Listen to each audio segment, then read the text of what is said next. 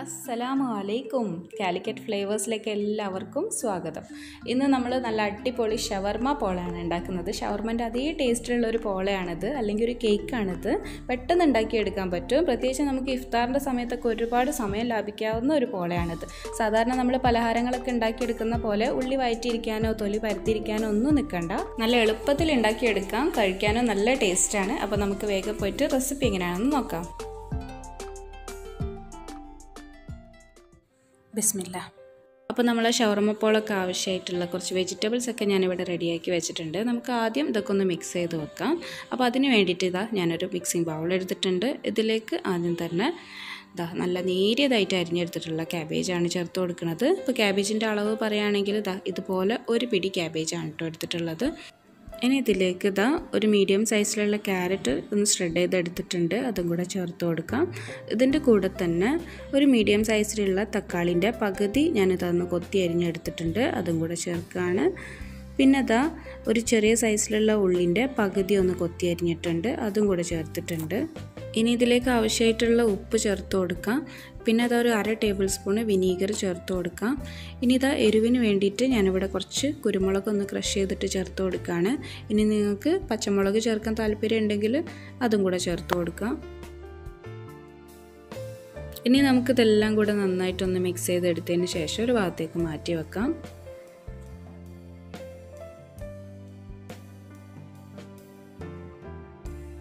ഇനി നമുക്കിതിന് വേണ്ടിയിട്ടൊരു മയോണൈസ് റെഡിയാക്കി എടുക്കാം. അപ്പോൾ അതിന് വേണ്ടിയിട്ട് മിക്സിൻ്റെ ജാറിലേക്ക് ഞാനൊരു 5 മുട്ട ചേർത്ത് കൊടുക്കുകയാണ്. 5 വലിയ മുട്ടയാണ് കേട്ടോ എടുത്തിട്ടുള്ളത്. ഇതിൻ്റെ കൂടെ തന്നെ കുറച്ച് കുരുമുളകൊന്ന് ക്രഷ് ചെയ്തിട്ട് ചേർത്ത് കൊടുക്കാം. ഇനി ഇതിലേക്ക് ആവശ്യത്തിനുള്ള ഉപ്പ് ചേർത്ത് കൊടുക്കാം. പിന്നെ ഒരു 5 അല്ലി വെളുത്തുള്ളി ഒന്ന് ചെറുതായി അരിഞ്ഞെടുത്തിട്ടുണ്ട്, അപ്പോൾ അതും കൂടെ ചേർത്ത് കൊടുക്കുകയാണ്. ഇനി നിങ്ങൾക്കിതിൽ വിനീഗർ ചേർക്കണമെന്നുണ്ടെങ്കിൽ അതും കൂടെ ചേർക്കാം. ഞാൻ നേരത്തെ വെജിറ്റബിൾസിലേക്ക് ചേർത്ത് കൊടുത്തുകൊണ്ട് ഇപ്പോൾ ചേർത്ത് കൊടുക്കണില്ല. അപ്പോൾ വിനീഗറും പെപ്പറൊക്കെ ചേർത്ത് കൊടുക്കുമ്പോൾ ആ മുട്ടൻ്റെ സ്മെല്ല് അത്ര അങ്ങോട്ട് ഫീൽ ചെയ്യൂല. ഇനി നമുക്കിതെല്ലാം കൂടെ നന്നായിട്ടൊന്ന് മിക്സ് ചെയ്തെടുത്തിട്ട് വരാം. ഇപ്പോൾ മുട്ടയും വെളുത്തുള്ളിയൊക്കെ നന്നായിട്ട് മിക്സായി കിട്ടിയിട്ടുണ്ട്. ഇനി നമുക്കിതിലേക്ക് ഒരു 1/2 കപ്പ് സൺഫ്ലവർ ഓയിലും കൂടെ ചേർത്തിട്ട് നന്നായിട്ടൊന്ന് ബ്ലെൻഡ് ചെയ്തെടുത്തിട്ട് വരാം.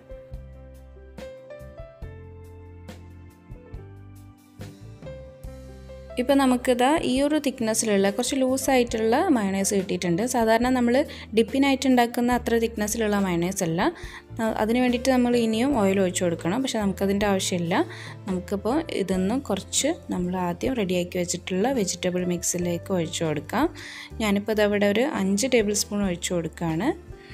ഇനി ഇത് നന്നായിട്ടൊന്ന് മിക്സ് ചെയ്തെടുക്കാം.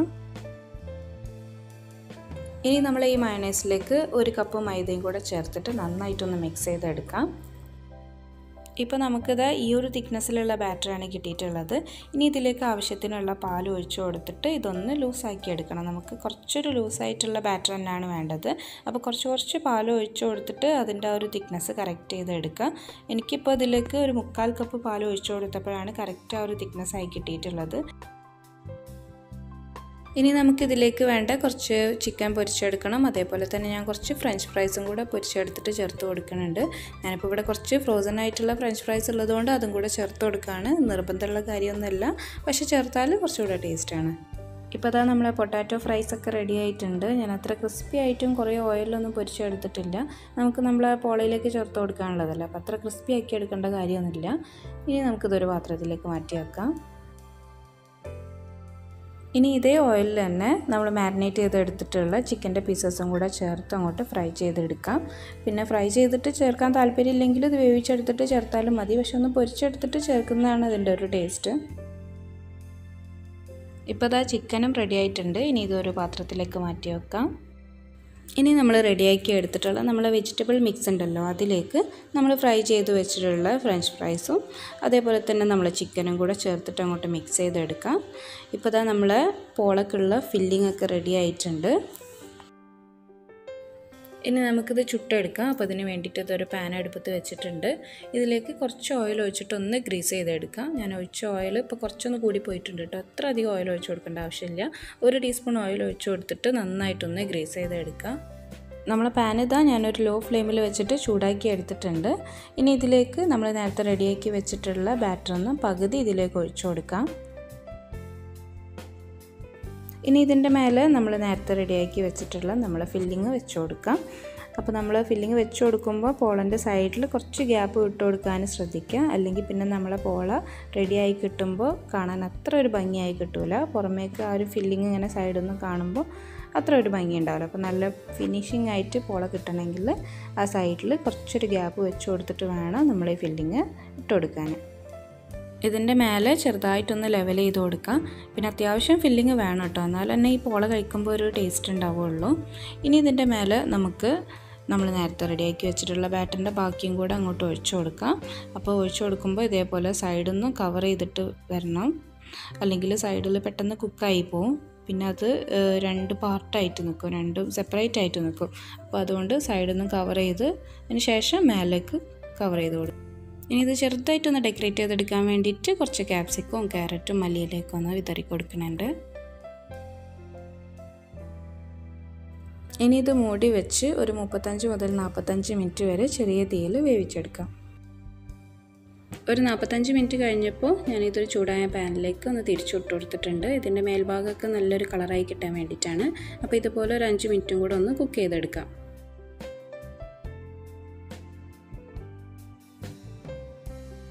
ഇപ്പോൾ ഇതാ നമ്മളെ ഷവർമ പോള ഇവിടെ റെഡി ആയിട്ടുണ്ട്. ഇനി നമുക്കിതൊരു സെർവിങ് പ്ലേറ്റിലേക്ക് മാറ്റാം. അപ്പോൾ ഇത്രേ ഉള്ളൂ പരിപാടി. നമ്മൾ ഈസി ആൻഡ് ടേസ്റ്റി ആയിട്ടുള്ള ഷവർമ പോള ഇവിടെ റെഡി ആയിട്ടുണ്ട്. അപ്പോൾ നിങ്ങൾ ഇതുവരെ ഇത് ട്രൈ ചെയ്ത് നോക്കിയിട്ടില്ലെങ്കിൽ എന്തായാലും ഒന്ന് ഉണ്ടാക്കി നോക്കുക. അതിൻ്റെ കൂടെ തന്നെ നിങ്ങളുടെ ഫീഡ്ബാക്സൊക്കെ അറിയിക്കുക. അപ്പോൾ ഇൻഷാ അല്ലാഹ് ഇനിയും നല്ല നല്ല റെസിപ്പീസൊക്കെ ആയിട്ട് നമുക്ക് കാണാം. അസ്സലാമു അലൈക്കും വറഹ്മത്തുള്ളാഹി.